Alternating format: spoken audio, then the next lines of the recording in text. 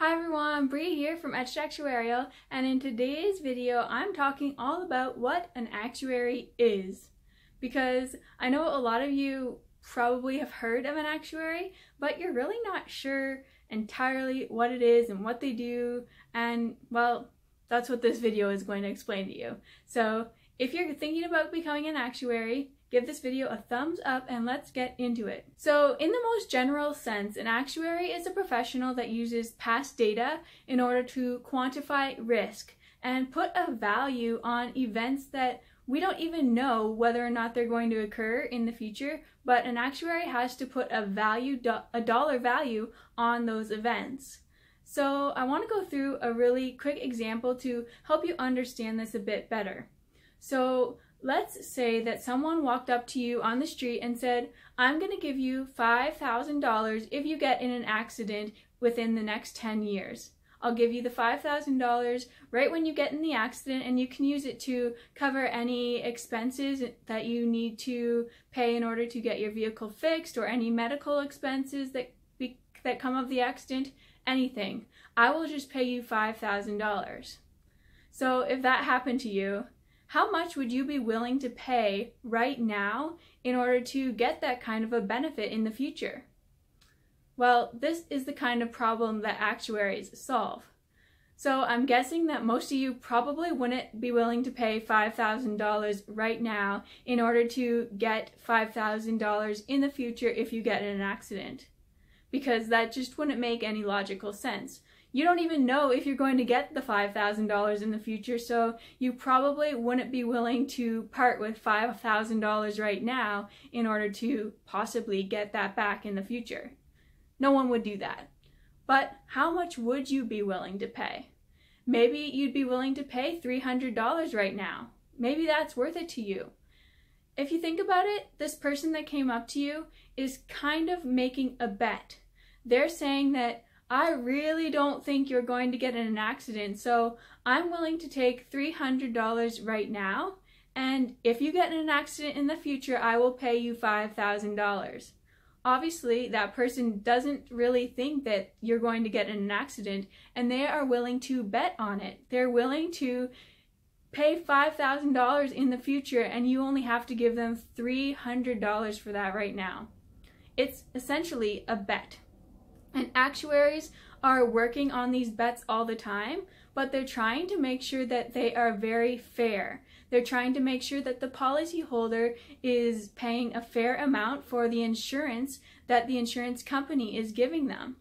So if that $300 that you are willing to pay has been mathematically all calculated out and determined that $300 is actually the fair value for that insurance, then you've essentially determined the premium that an actuary would calculate using tons and tons of data and math in order to come up with that $300.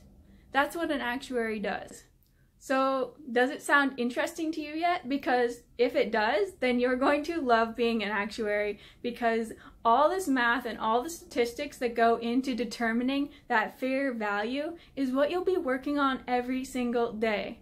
But if it doesn't sound very interesting to you, then you're probably going to want to move on, because an actuary just isn't for you.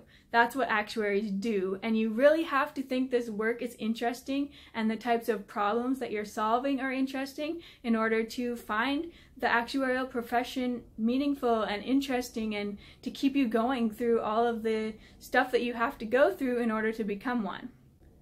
So you might be wondering how an actuary actually comes up with this value. Now, it's a pretty complicated calculation, but I'm going to go into it in a little bit of detail. So the first thing that an actuary needs to do is they need to collect tons and tons of data, like I already talked about. So they'll use all this data in order to determine exactly how far into the future they expect their policyholders to get in an accident, for example. I'm talking about auto insurance in this example, but there's all kinds of different insurance. Like there's business insurance, there's life insurance, there's health insurance. So these exact same concepts can be applied to all those different areas, but I'm just going to talk about auto insurance for today. So actuaries will use all the data that they have to try to determine when they think their policyholders will get in accidents in the future. So to do that, they are basically using probability, and this is a big part of actuarial work. They have to determine exactly the probability that someone will get in an accident next month and the probability that they'll get in an accident the following month, and on and on and on. They'll have predictions for the probability of a policyholder getting into an accident every single month into the future. Another thing that actuaries have to take into consideration is interest. So, as a quick example, right now, if a friend was to loan you $1,000, you would not expect to have to pay them $1,000 back in 10 years from now because you've borrowed that money for so long. Your friend is going to want it back pretty soon if they lend you $1,000.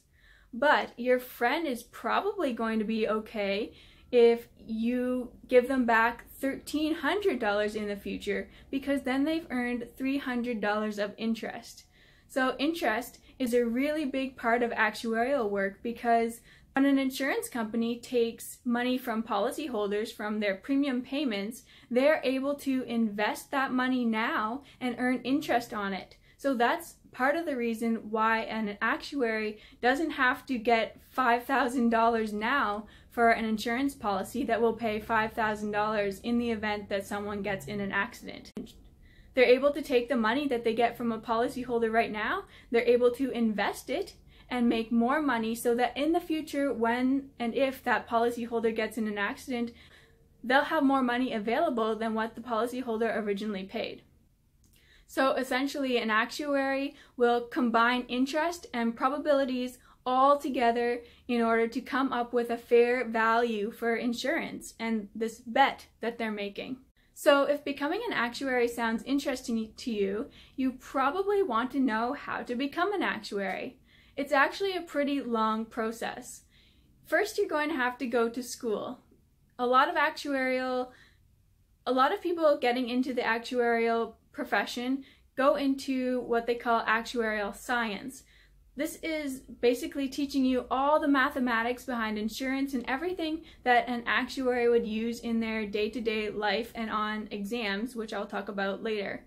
But you might not want to go into actuarial science specifically because that really narrows down your focus. And if you decide later that you don't want to be an actuary, you'll be very limited in the career options that you have. So a better one would be to go into something like statistics or economics or anything related to finance. Now, while you're still in college or university, you should start writing actuarial exams. There are 10 actuarial exams that you need to pass in order to become a fully qualified actuary.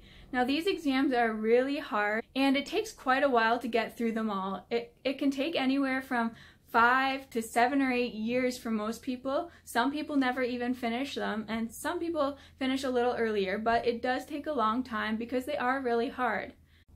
If you're interested in knowing more about those, just check out all the other videos on my channel because there are so many videos just about the actuarial exams and how they all work. Actually, I will link right above here to a video called How Actuarial Exams Work, and that would be the perfect one for you to watch.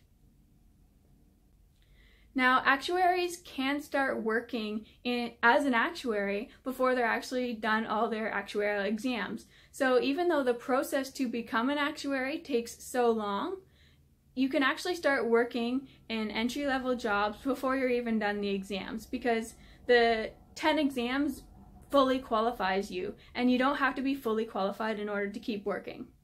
Another thing that you'd probably want to do is to get an actuarial internship or something related to the actuarial field while you are in the process of writing exams, and maybe even while you're still in school. So now I just want to go into a little bit of detail about how hard it is to become an actuary, because if you're considering the career, you're definitely going to want to know how difficult it is. And I don't want to make it sound easier than it is. The actuarial exams are hard. They take a lot of time and commitment. So before you even start writing them, you have to make sure that you are very committed to becoming an actuary. But if you're not really sure, what you could do is just try writing the first exam. Exam P or FM, I will link above this video to how to decide which one to write first, but both of those are the easier exams of all of them, and they're the ones that most people start with first. But yeah, if you're deciding right now whether or not you want to be an actuary, it'd be a really good thing just to try writing an exam and see if the amount of studying that you have to do can fit into your life for the next 5, 7, or 10 years, and if you're really willing to put that amount of effort in order to become an actuary. You have to be really interested in the problem-solving aspects and the career overall in order to keep up that motivation and dedication. The pass rate on the first 2 actuarial exams is somewhere between 40% and 50%. Okay, so I know I've given you a lot of information here, and I have a lot more to give you. Actually, I've written a whole blog post all about what an actuary is, and it goes into way more detail than I was able to go into in this video. So if you want to know more, go check out the description of this video. I've put a link there, and you can just find out a ton more of actuarial information. And if you check out my blog, there are tons and tons of posts about being an actuary and just everything you could possibly want to know. So I hope this video helped you. I will see you in the next one. Don't forget to subscribe. Bye!